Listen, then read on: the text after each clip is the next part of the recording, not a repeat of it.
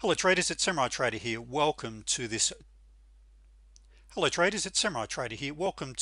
training video. In today's video, I'm going to be briefly covering day trading using range charts and also what I believe are the best red flag news sites. As we get underway, I do need to put up the risk disclaimer. If you're new to my channel, if you haven't read one of my disclaimers of some time, please do review the risk disclaimer. Pause the video and make sure you do read it. There is a risk in trading.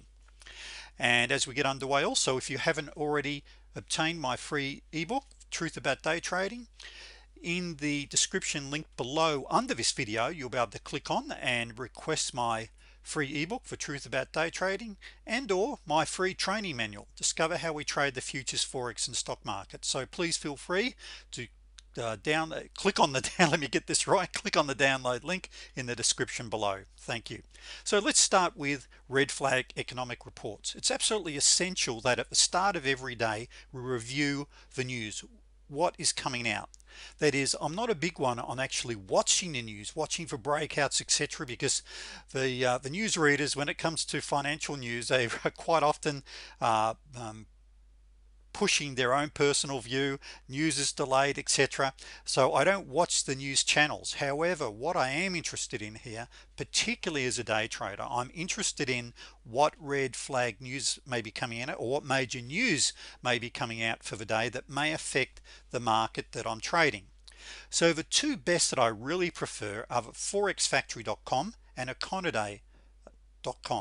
Now with forexfactory.com, you'll find that most forex traders, or many perhaps I should say, will use Forex Factory. But what if you're a futures trader? Well, I would refer to both, and here is why. If you trade gold, for an example, that can be heavily impacted upon what is happening in the forex market. So I think it's very important that on a daily basis, before you start each day, that you review your news. You jot out in your trading journal any red flag news announcements that may be coming out. So let's just quickly visit them. So what we're looking at here is forexfactory.com. Now once again, I believe every trader should be reviewing, let me get this right, reviewing this particular site. And one thing though, you will see here the date, and you've then got the time. So depending on where you are located in the world, you may have to adjust the time. Now for an example, I'm based in Australia, so I'll need to go and adjust that. So in this particular case actually, or you can just simply go where is it here, match automatically to your computer clock, which is what I've just done. Okay, so I'm recording. I'll go back, so it's 4:24 p.m. here, so I'll now go back to the calendar, and here we go. So this gives me all the red flags for the week. Very important that we take notice of the red flags, and we can see here for an example a ton of them later on the week in USA. So let's now have a look at Econoday. Now in this particular case, unfortunately we're not going to see the Monday, which is off to the left because it's going off the screen, off the PowerPoint slide size here, and we can see tomorrow being the 4th of July, the main markets are closed. And we can see then Wednesday, so we can see FOMC minutes at 2. So I'm really interested in these red flags, and I want to be very wary of trading these. Now I actually will probably do a video specifically for my members on which of the red flags we really want to be really notice. For an example, the jobless claims is not much of a needle mover nowadays. So there are some that are marked up as red flags but barely move the market, and we don't have to be too concerned. But some of them, such as here the petroleum report at 11 on Thursday, we definitely need to be aware of. And if and as a CL trader, which we are, we want to really make sure that we're out of the market. I recommend at least 15 minutes beforehand. Now let's remember that normally the petroleum report, the inventory report, comes out at 10:30 on Wednesdays, but whenever we have a short week, they make it Thursdays at 11. So that's why you don't see it there, traders, at 10:30. They've moved it. So 15 minutes beforehand, you want to make sure you place no trades on CL during that time, and usually 10 to 15 minutes after, and that really comes down to the speed of the market. So just getting back to our PowerPoint, let's just go back here. You then got INO, you got briefing.com. If you're more into stocks, that may be they may be also be great channels for you to review. So let's now go back to our next section that I want to quickly cover, and that's discussing range charts.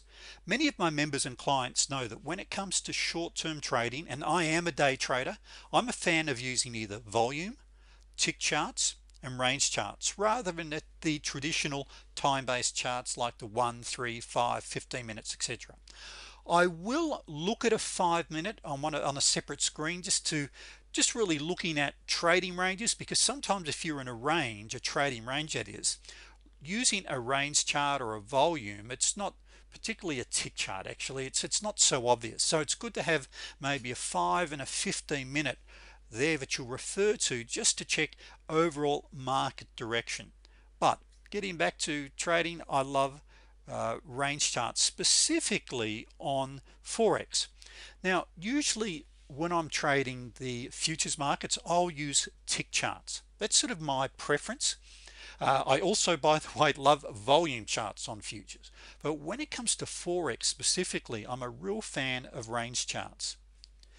So if we look at them, we've got time-based charts. Now time-based charts, candles are formed within a specific period of time. Tick, candles are formed within a specific number of ticks. That's the number of trades, not the volume of each of those trades, but the number of trades.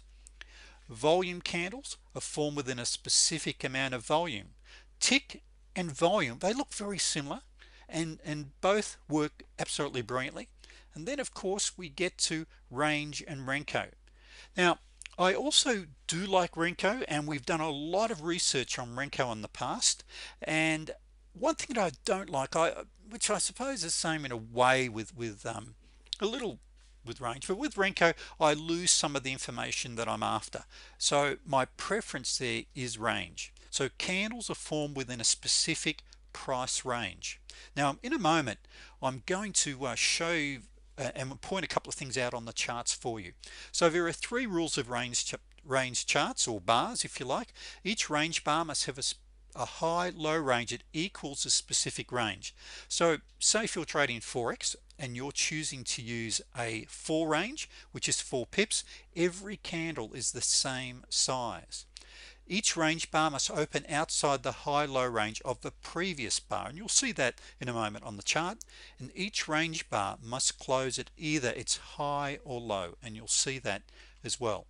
Now there is something for members that are watching this I do also want to point out, and that is on in the members area you will see that there is a folder in my Google Drive called new member downloads. Now if you go down to new member downloads, out of many of the downloads that you've got there, I have put together a PDF of my preferred chart settings. Now it's also in one of the emails that you receive that you can download on my site, but if you just want to go to that folder that is new member downloads, you'll see my preferred chart settings, so you can go and look at that.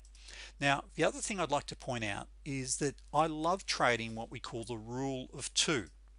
The rule of 2, and in the members area you will find there that we've got a PowerPoint specifically on trading the rule of 2.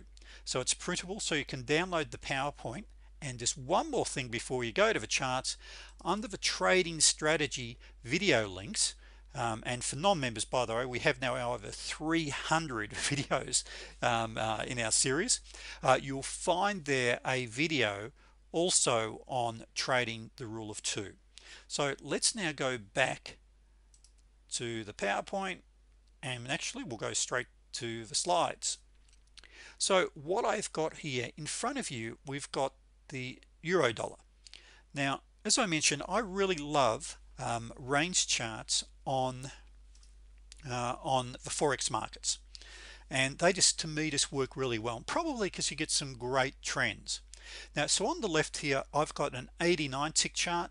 So of course you may like to trade an 89 tick, a 144, a 233, or which are 377, 610, all of which are fib numbers, whatever you really like trading. And that's a big question that comes up.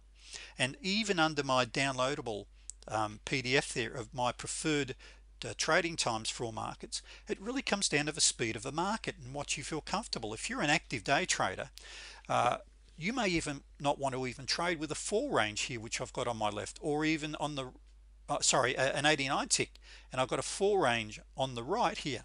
You may need to even drop that down to maybe a 55 tick or a 3 range. It really comes down to the speed of the market.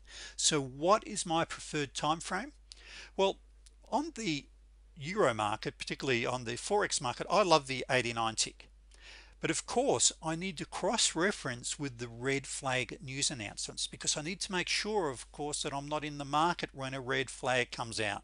And that, by the way, that's something that I still see particularly new traders getting caught with every week. Gee whiz, why did I get stopped out?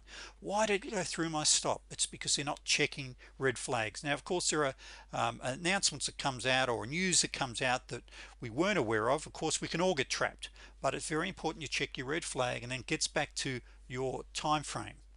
So my preferred time frame on trading the forex market, let's go from this tick chart. I'll fully expand this now, is I prefer range charts, the 4 range.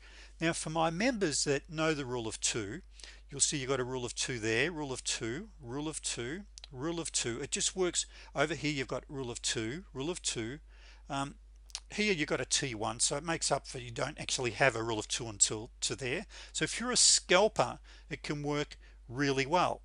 So the preferred time frames for me, I really like on the euro dollar, I really like the 4 range.